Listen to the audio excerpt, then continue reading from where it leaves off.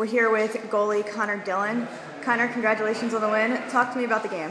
It was a tough game. It was a real big rivalry between Johns Hopkins and us. We came out extremely strong, so did Hopkins, and it was definitely the best defensive game I think we've played so far this year.